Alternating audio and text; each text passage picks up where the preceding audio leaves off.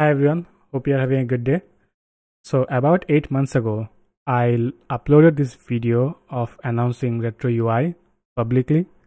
A lot has changed since then. First of all, my hair is now a lot longer than it used to be, and our UI library has now almost 500 stars on GitHub. I'm hoping after this video we'll have more, and we have a lot more components now. We have buttons, card, checkbox, dialog, input. I think we have almost all the major components you need to build an application. More is coming soon. And we recently launched the Pro site where you can access a bunch of premium blogs. So here you can see all the categories. See some cards. Here is a profile card. Sorry, a product card. And this one is a profile card. Another profile card. Course card. Another course card. Let's see a bigger block. Go to stats. So this one is very suitable for an e-commerce dashboard where you can share your revenues, orders, breakdown, top products. You can see how these designs doesn't look generic and has a very specific design system, and that's because RetroUI is based on neo-brutalism, which gives it a very bold and retro aesthetics. So you can see some examples from here. So here is an example of, I think, an expense tracker. I think you get the whole vibe. Now it's not for everyone, but if you like this design system, it can definitely make your app or website stand out. Now let's get back to RetroUI and see how you can use this in your project. So go to installation. Here you will see framework specific guide. Right now we have Next.js, but VT is coming soon. So let's go to Next.js. And here you will see an instruction guide. If you have used Shadcn before, this might look very familiar. So let's just copy this in terminal. Now the instruction here is given in npm, but for my use case I will use npm. So we'll just change this to npm dlx. Now it will ask you for a new project. We'll just go with Next.js.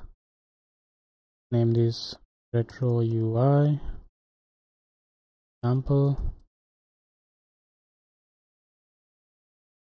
This is gonna create a new Next.js project. Alright, so looks like it is done, and you can see it added a utilities file. This file comes with a helper function that is needed to work with Shadcn. So if you already have this file, then great, but if not, you can install this by running this command. For us, we don't need this. So let's enter the project, RetroUI example. Open this up, cursor, open a new tab.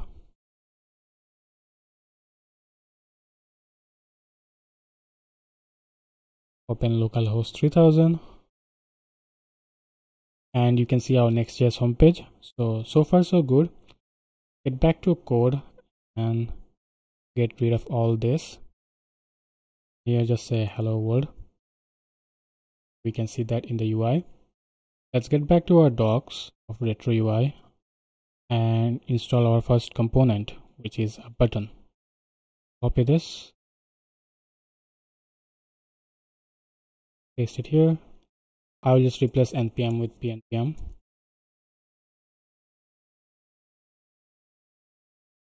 The button is installed. Now we can use it. Button.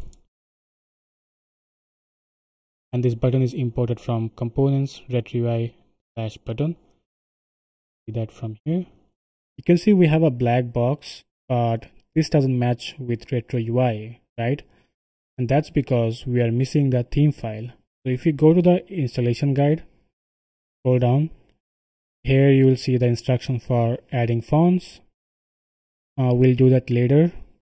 And here you can see all the default style for RetroUI. For example, the primary color, the muted, primary hover, border, and all that. This is a good starting point, but you can obviously change this as you want. Let's copy this for now. Go back to our project, open up global CSS. Here, these are the styles provided by Shadcn. We just replace this with our theme. Save. Now you can see we have the RetroUI button. Now let's add the font. So on RetroUI, by default, we are using these two fonts, Archivo Black for the heading and Space Grotesque for the body. But for this video, we'll use a separate font called Bicali. I can't even pronounce it, but I like this font. So this is what we'll use for the heading. Let's go back and copy this. Our layout file. Place this. And instead of Archivo Black, we'll use Bicali. And here we'll just replace this. Okay, so it looks good. See the UI. You can see a slight difference in the font. Let's zoom in to see. Yeah, you can see the button looks nicer. So this is nice. Now let's try to see something meaningful, like how the UI will look in some real world scenario. So let's go back to blogs and see if we can recreate something.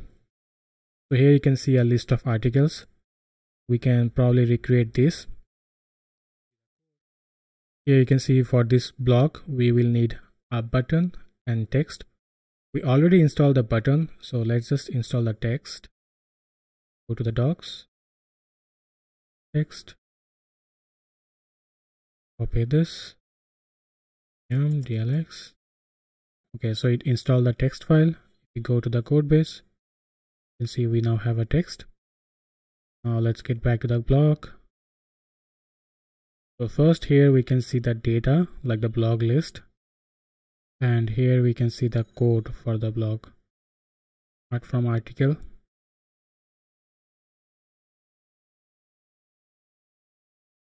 The end. And replace this. We don't need the key. We need the data, right? So for the data item,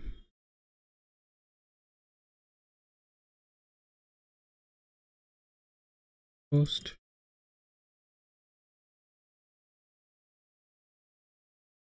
Let's import all the icons. So calendar is coming from Lucid React. Let's import the text. Text from text. Let's import this as well.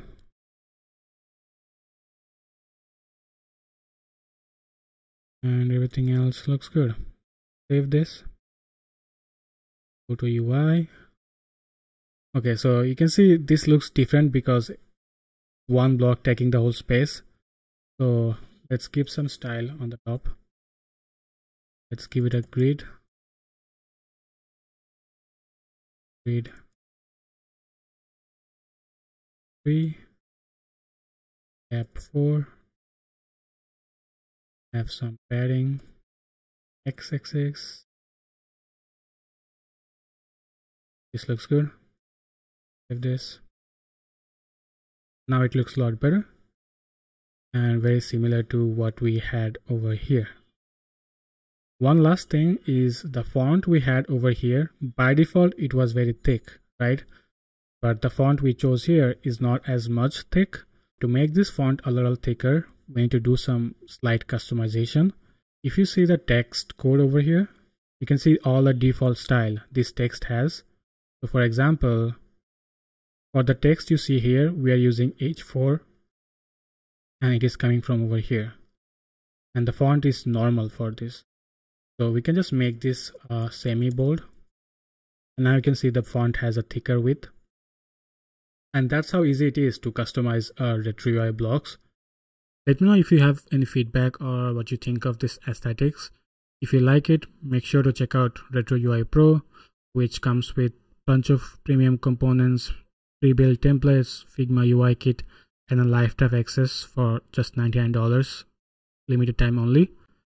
And we also offer PPP discounts.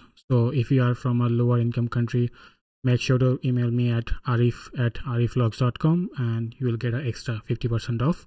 And yeah, that's pretty much it for this video. Hope you guys liked it. I will see you guys next time. Bye bye.